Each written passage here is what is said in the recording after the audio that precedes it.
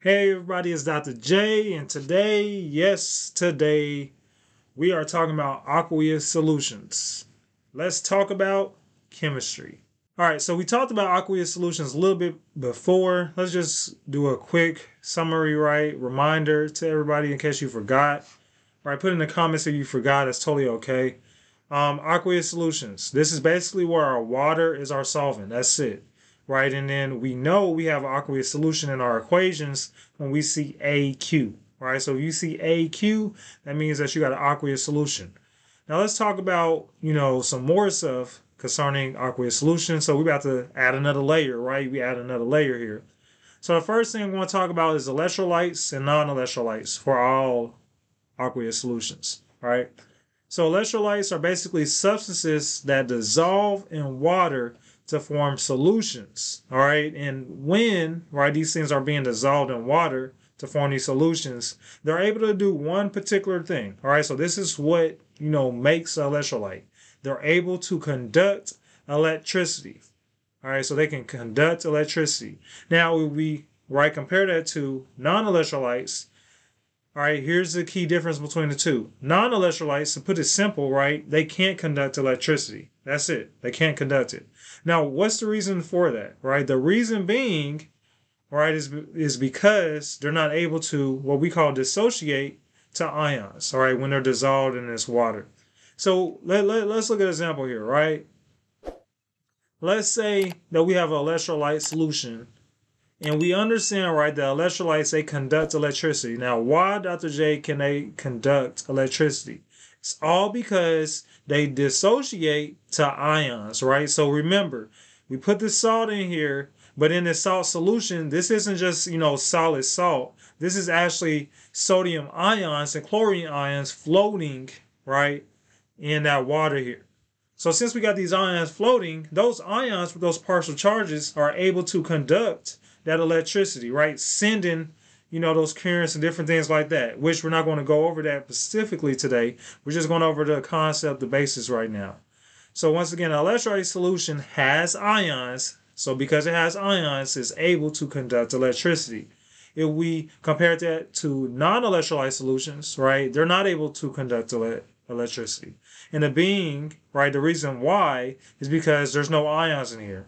So if I dissolve some sugar, right, in the solution, do I have any ions in sugar? No, right? Sugar, there's no ions that's going to happen when this occurs. So because there isn't any ions, right, we're not able to conduct electricity. So in this example, you connect a battery to our electrodes, right?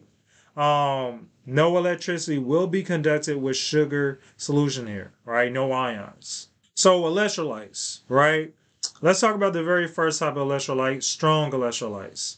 Okay, so strong electrolytes, basically, if you hear me say it's a strong electrolyte, that basically means it's completely dissociating into ions when we dissolve it in water. So therefore, if you have completely dissociated your ions in your water, then you have a strong conductive solution. So here are a couple examples of great strong electrolytes. Salts, so sodium chloride, calcium chloride, anything that's a salt, right? We're going to consider a strong electrolyte when it's being dissolved. Strong acids, right? Hydrochloric acid, those different things, right? Nitric acid. And strong bases, right? Sodium hydroxide, just to name a few, right? So if you have a salt, a strong acid, or base, right? These are going to be able to completely dissociate in our water, right? Because this is still an aqueous solution. And because they're completely dissociated, then those ions can conduct, right, those electricity. Okay. So we look over here, right? We understand sodium chloride, as I mentioned before. This is the representation here, right? Are sodium ions, chlorine ions, right? They completely dissociate. Same thing with our base and acids, right? They're completely dissociating to their given ion. All right, so we have electrolytes. Let's talk about the other end, right? The weak electrolytes. So basically, these are partially ionized solutions, right? And because they're partially ionized, they can kind of conduct solution, but not as good as strong electrolytes. So a couple examples of weak electrolytes are weak acids, like acetic acid, or weak bases, right, with our NH3 over here. Now, if we look here at our weak electrolyte, we can see, right, that when it says partially ionized, that means that basically we got our water molecules in there. And then we have certain instances to where we have ions, right? In this case, we got our hydrogen here, right? But then on the other end, we still got our entire molecule attached to each other. So they didn't necessarily ionize compared to our strong electrolytes. If we look over here, we got our water. But then we got our positive cation, sodium. And then we have a negative ion, chlorine. And of course, non-electrolytes. We don't have any ions, right? It's just a big old molecule of water. All right, so they dissolved in there, but they're not being ionized. Now, Dr. J, how do you know when you have weak electrolytes versus strong, right? Well, it has to be a weak acid and weak base to be a weak electrolyte. Strong acid, strong base. How do you know when you have a strong base versus a weak base? How do you know if you have a strong acid versus a weak acid? If y'all want to catch that out, make sure to go check the video out in my General Chemistry 2 playlist, all right?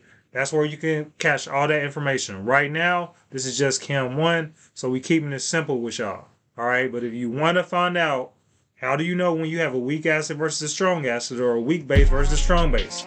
Check the other playlist.